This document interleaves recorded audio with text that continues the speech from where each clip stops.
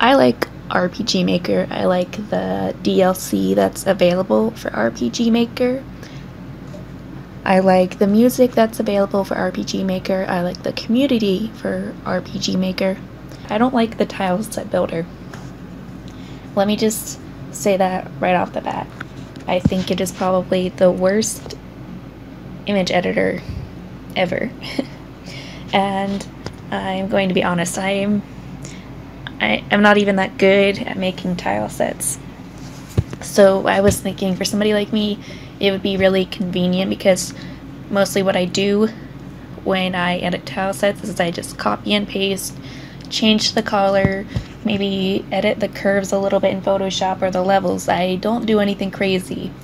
If I do draw, it's very minimal. And anyways, really the only thing I like about the Sakan tileset builder is the parts that it comes with. And it is $30. It's not just like you're paying $30 for nothing. You do get those parts. You can do a lot of things with those parts. I mean, if anything, you can, like a reviewer said, you can just take the parts out of the folder and go into Photoshop or GIMP or something. I'm just going to go ahead and talk about the tileset builder. Personally, I had a lot of trouble figuring it out. I don't know, maybe it's just me, maybe I'm stupid. Anyways, so basically this is how you install it. You go up to Tools, RPGMaker Tools, and select Path. And you see right there it says Select Folder. I was stupid and didn't notice that at first. After we do that, we're going to select Add, and then we're going to press OK. And once we press OK, we'll see the Sakan tileset builder and our toolbar on the top on the right side next to the play button. You have your personal tile sets that you are using in your project under MV, and the parts that Sakan comes with under Parts. You can zoom in on the tile set that you're editing. Here are all the parts that you get with Sakan. They are also called stamps, and so that's what they basically function like a stamp. So I'm just going through them. Some of them I'm not quite sure what they are. I guess it doesn't really matter. I guess you can use them for anything. I was really disappointed at the building section. You just get 2 roofs. I mean, they kind of look like the RTP already. They don't feel like anything really special there.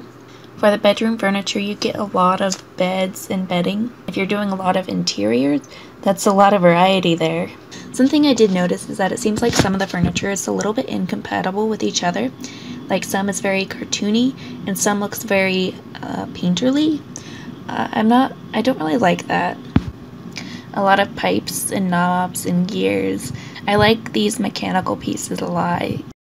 I'm going to try to make my own tile. It's probably not going to be anything special. It's just going to be really quick. I just want to see how to use this program, and I want to show you what you can do with it. It's not very intuitive, I guess. It's not very easy to figure out. I actually had to go to the help section. I'm not somebody who likes to go to the read directions. I want something to be easy for me to figure it out. To place a stamp, you press enter. You have to make sure though that the stamp is selected, because a couple times I would place the stamp and then I'd do something. I'd press eraser, or I'd click another category, and then it wouldn't let me place the stamp, and something would happen where I'd mess it all up and the stamp would be replaced, which was frustrating. So before you press enter, make sure that the stamp is selected. I guess I was a little bit spoiled with Photoshop, because in Photoshop you can change levels and change curves, so it's a lot easier to change the color in Photoshop and make it look a lot more natural. Here I was trying to make the wood a little bit lighter. It didn't work, because if you go to the brightness part and you start going up towards the white, it'll just wash it all out. You can't change the opacity of the stamps. Once you place the stamp, that is it. And another thing is, once you use the eraser, you can't erase the stamp you're placing. You have to place the stamp, then use the eraser, and it's going to erase everything. You can't, like, for example, place another bed frame on top of this one and erase on top what you don't want to be there, as I'm trying to do here. It's impossible to do that in this program, which is really unfortunate. Basically, in this program, you have to start from the bottom up, which is unfortunate because, I mean, you can open this right in MV, and so it feels like it's so quick and so convenient. But I mean, once you want to do more, I mean, that's really all you can do. I guess you can, if there's more you want to do, you can export the bare minimum and continue editing in Photoshop. But I mean, it just makes things a longer process. And one of the reasons why I wanted this tool was because I thought it'd be so much quicker. I'll be honest, you know, constantly going back and forth between MV and Photoshop, it's a pain. And, you know, with this being available to you right inside the program, I thought it would be great.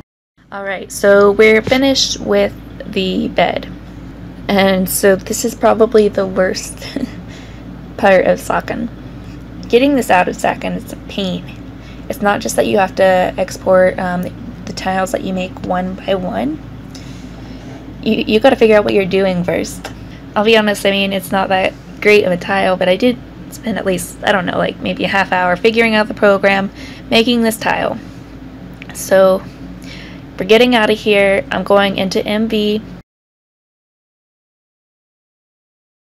So I go to Resource Manager. You can see that I imported that. So let's go back to the database, and it's not there. I probably went through the database, I probably went through the Resource Manager like 8 times trying to find it. It was not there. So I got out of MV, I went to my documents, my games, the place where I imported it. It disappeared. I don't even know how that's possible. I've never seen a file just completely disappear on your computer for, I mean, no good reason. I don't know. That's the weirdest thing I've ever seen. I don't know what I did wrong. And I mean, imagine working on something in Sakan for a while and that happening to you. That'd be really frustrating.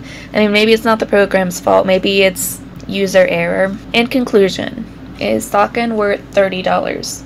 It's worth it if you want the parts, I suppose. If you were looking at the parts that I showed and you thought that you would use them a lot, then go for it. But to someone like me, who has to decide between Sakan and dinner, I feel like I kind of regret this purchase. It's not going to make building tile sets any easier, really. I thought it would, and I was very disappointed.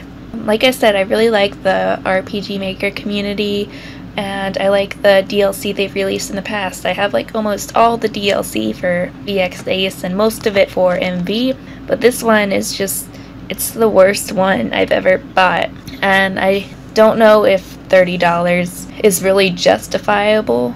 I guess the only thing that could really justify it is the parts. Because, I mean, there's some tile sets that I bought for around $30. And there's probably a lot you can do with the parts, but like I said, the styles for the parts, they're conflicting. If I had to rate it from 1 to 10, I would give it probably a 3 or a 4 at most. And it's probably just because of the parts for that reason. Thank you for watching. I hope this gives you some insight onto what this program is like. I wish I would have known.